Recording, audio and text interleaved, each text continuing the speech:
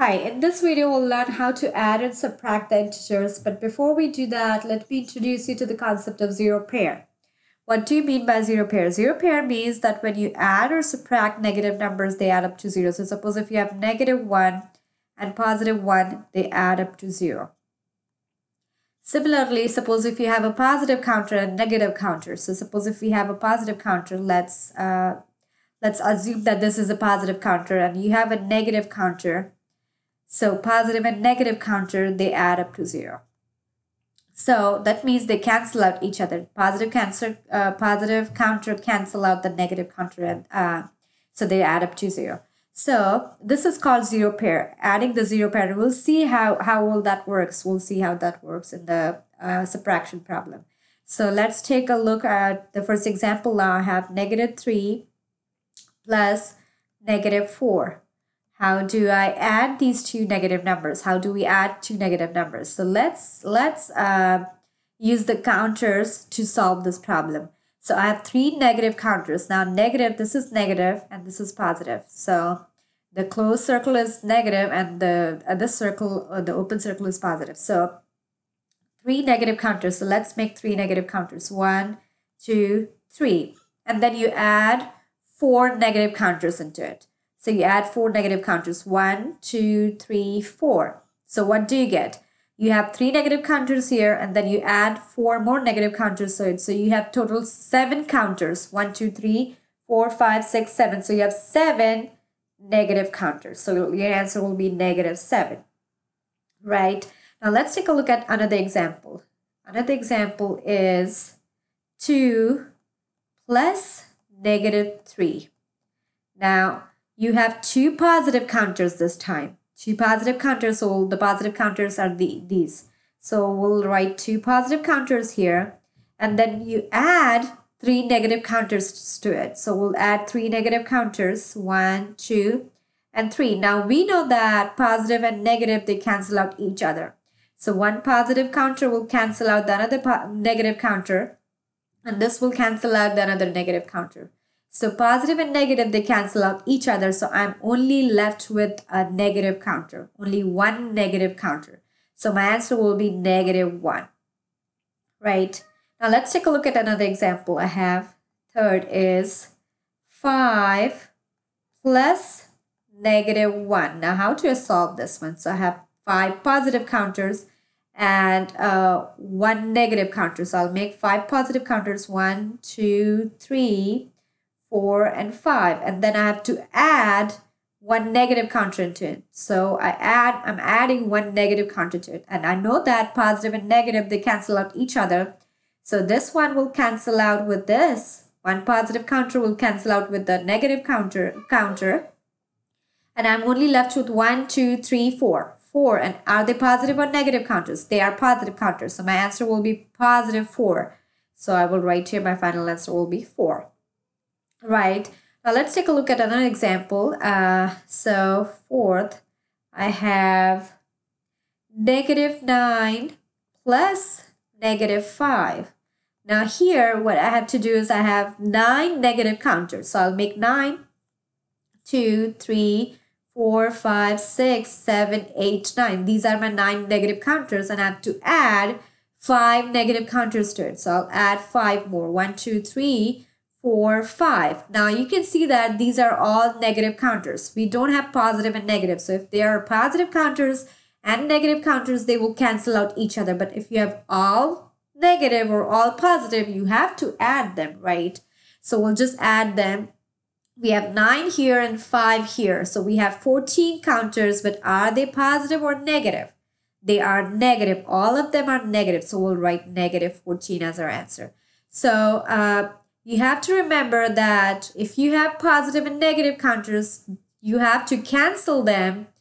And in negative counters, you just add all of them. But you have to remember that if you're left with negative counters, you have to write the negative sign in front of your answer. If you are left with positive counters, you have to write the positive sign in front of it. So this is the strategy which you have to remember. Now let's take a look at another example. So this time we'll do subtraction. So we'll do subtraction. We are done with the addition problem. Now let's try subtraction.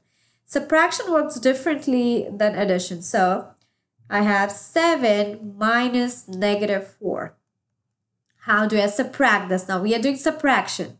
So I have 7 positive counters. So let's draw 7 positive counters. 1, 2, 3, 4, 5, 6, and 7. And then I have to take away, since I'm subtracting. Subtracting means removing or taking away, right? So you're taking away 4 negative counters, right? You're taking away 4 negative counters, but you'll say, I don't even have negative counters. I have all positive counters. I have 7 positive counters, but I don't have the negative counters. So what can I do? So what I'm going to do is I'll add 4 negative counters to this problem. See, I will add 4 negative counters because I need 4 negative counters here. So I will add 4 negative counters, 1, 2, 3, and 4. Now, when I add 4 negative counters, actually I'm changing the problem. I can't do that. I'm not allowed to do it. So what I'll do is I'll add 4 positive counters because I know that they will add up to 0. I know that they will add up to 0. So I'm adding 4 negative counters and then I'm adding 4 positive counters and they will add up to 0. And if you're adding 0 to anything, you're not changing it. You're adding 0 to anything, you're not changing it, right? 7 plus 0 will still remain 7. 15 plus 0 will still remain 15, or 15 minus 0 will still remain 15, right? So you're not doing anything, you're not changing the problem, you're just adding 0 to it, okay? So now you have 7 positive counters and you have 4 negative counters. You have 4 negative counters and you're taking away 4 negative counters. Taking away 4 negative counters, so you just cancel this 4 negative counters. You're taking them away, you don't need them. So you're left with how many counters? 1, 2, 3, 4, 5, 6, 7, 8, 9, 10, 11. So you're left with 11 counters and they are all positive counters. So your answer will be positive 11. Okay, now let's take a look at another example I have. Second is -3 minus -4. Now here you have both the numbers are negative numbers and you're subtracting. So first of all, you have 3 negative counters. So you make 3 negative counters here. Then you have to take away, since you're subtracting, you take away 4 negative counters. But again, I don't even have 4 negative counters. I just have 3 negative counters, right? I just have 3 negative counters, but I want to take away 4 negative counters. So what I'm doing is I'm in the need of 1 more negative counter to take away 4 negative counters, right? So I'm in need of 1 more negative counter. Then I'll have 4 negative counters. See, so I'm in a need of 1 more negative counter and I've got that. Now I can take away 4 negative counters, but I can't just add 1 more negative counter to it because I'm changing the value, right? So I will add a positive counter with it. I'll add a positive because I know that positive and negative, they add up to 0. So basically, I'm not adding anything to this problem. Just adding 0 into this problem, not adding anything. So now you can see that I have 4 negative counters here. So I have -3 and then I'm taking away 4 negative counters. So let's take away 4 negative counters from here. Take away 4 negative counters, take away 4 negative counters. So I'm only left with 1 positive counter.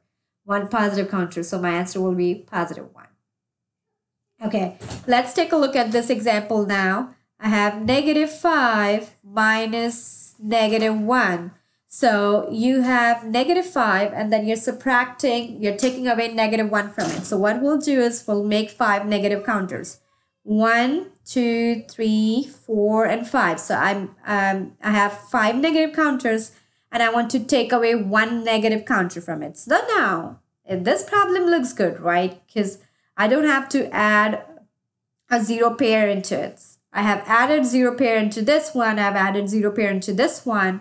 But I don't have to add 0 pair into this one because I have -1 counter. I have 1 negative counter, right? So I will just take away 1 negative counter from it. So let's get rid of 1 negative counter. How many do you have left now? You have 4 counters left and they all are negative. So I'm left with 4 negative counters. So that's how you have to solve.